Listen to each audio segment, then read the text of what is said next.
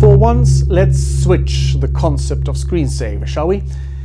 In this episode, instead of discussing a particular movie or TV series, we focus on a biblical word and ask how it is portrayed in our culture. And the word chosen is angel. A fun way to discover how our culture pictures a word is the game Pictionary. You know, you draw a word so that your partner can guess it as quickly as possible. I'm quite sure that just about all of us would draw an angel the same way, namely like this.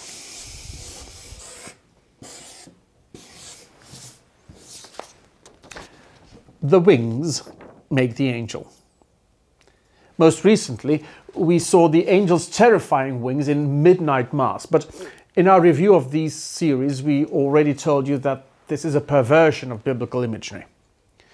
You can recognize a more mainstream angel in Michael, in the 1996 film of the same name, where John Travolta appears with impressive wings. The same Michael, by the way, is part of the group of archangels in DC Comics, where they are among the most powerful characters. This aside, back to the wings, because it's interesting to establish where they come from. You see, biblical angels don't have wings. True, you do find winged beings in biblical visions in the court of God, but they're called seraphim and cherubim, and they don't have 2 wings, but 6. In Isaiah's calling vision, for example, you read the following. Seraphs were set up above him, each with 6 wings, 2 to cover the face, 2 to cover the feet, 2 to fly. But, you will say, these are angels, aren't they? And it's true, our culture has attached the function of these beings to the word angel. Incidentally, this has happened through a blending of the biblical imagination with the mythical from ancient culture. In Rome, go look at the impressive triumphal arches of the Roman Forum. There, in the corners above the arch, you will find winged creatures bearing the standard of the Roman army. These are images of Victoria, the god of victory. By the way, we know her even better by her Greek name, Nike, Nike. It's these images that make us draw wings for the Pictionary assignment angel. But as we pointed out, when you hear about an angel in the ancient biblical stories, there is no mention of wings. You see, several stories tell us that angels aren't recognized as such. They look like ordinary people, which is a little more difficult when you have massive wings hanging on your back. Now, what is the function of a biblical angel? The word itself says it all. The Greek angelos means messenger. It's a translation of the Hebrew malach. The angel is a postman, so to speak, or better yet, a herald who announces messages in the town square. I remember a heavyweight version of such a herald in the HBO series Rome, an actual crier who announces official messages to the public all the time in the Roman Forum. Of course, everything hinges on who a herald speaks for. That's why in the Old Testament you rarely find the word angel without the addition of the Lord, because that's the peculiarity of the biblical angel. He is a herald on behalf of God himself. So much so that in some texts, angel of the Lord and God are used interchangeably, and not in the least important texts. A crucial passage in the Old Testament is the conversation between Moses and God in the book of Exodus. God appears to Moses in the bush that is on fire but doesn't burn, it says. One time you read, God spoke to Moses. The other, the angel of the Lord said. They really do coincide. You find this principle, for example, in the unparalleled Bruce Almighty, where Bruce meets a black man in a white costume in a warehouse. Morgan Freeman plays God himself, but biblically, you might as well talk about an angel of the Lord. In this sense, The angel of the Lord is more than a herald. It's a channel of communication with God. The line is opened. You get to hear what God has to say, and you yourself can say anything to God when you meet an angel. Perhaps the most beautiful biblical example of this is found in the history of Hagar. No, the Viking does not appear in the Bible. Hagar is a slave of Sarah in the book of Genesis. Sarah is the wife of Abram. The couple was left childless, which is a disaster for Sarah, first of all, because in the culture of the time, she's not fulfilling her most important mission in life.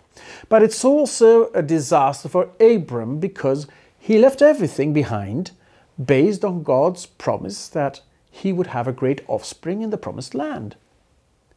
But what if there will be no offspring?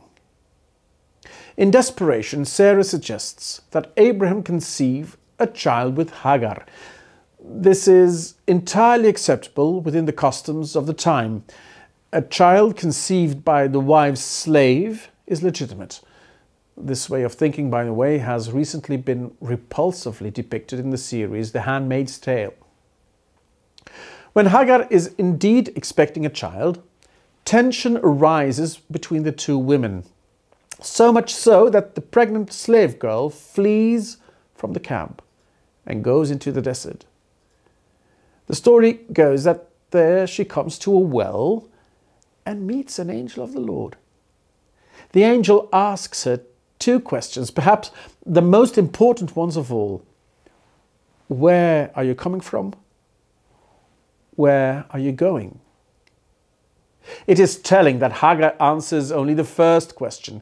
She tells about her experience with Sarah. She does not answer the second question. After all, she has no future. He who wanders alone in the desert faces certain death. The angel listens. In the story, it's only a line, but I imagine a long conversation, perhaps days, because it's not easy to envision the depth of your existence, put it into words, and entrust it to an interlocutor you don't really even know. That interlocutor, by the way, notes that Hagar has no future prospects, and that is what he has to offer her. Incidentally, not in the way she will have desired. Perhaps she had hoped that he would set her on her way to another camp nearby, another family, but apparently there is none. Go back to your mistress, God says through his angel. That's where your future lies and your sons. Going through so many wonderful movies our culture has to offer, searching for such an angel, I end up with the unsurpassed 1997 Good Will Hunting. Will comes from a troubled childhood and acts like a scoundrel. At the same time, he has an extraordinary mathematical gift that baffles the academic world.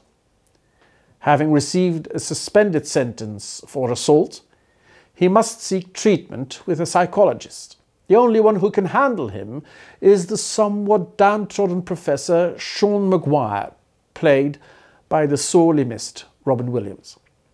He is the angel in this story. He listens. He lets Will talk. Also grants him all the time in the world. He will be the one who opens the future for Will, a new life. In the key scene, the psychologist shows the file he has on his patient and confides that he himself is a victim of the kind of parental violence that hurt Will so deeply. What follows is a dialogue that still touches and moves me. Sean steps up to Will and says, "Hey Will, I don't know a lot, but you see this, all this shit? It's not your fault." "Yes, I know that," Will replies. But Sean insists, "Look at me, son, it's not your fault. I know. It's not your fault. I know." No, you don't. "It's not your fault. I know. It's not your fault. All right." And only now does Sean really get through to Will. It's not your fault. It's not your fault. Finally, Will's defenses fall away and he bursts into tears as he grabs Sean. Oh God, I'm so sorry," the young man stammers. This is what an encounter with an angel of the Lord looks like, in my opinion. Of course, it doesn't necessarily have to be a therapeutic conversation, but it does always have to do with being seen and acknowledged, with the deepest layers of our being, with pain and sorrow, with hope and trust, and with the future becoming possible. In the biblical sense, the angel of the Lord does not need them himself, but to those he meets, he gives wings.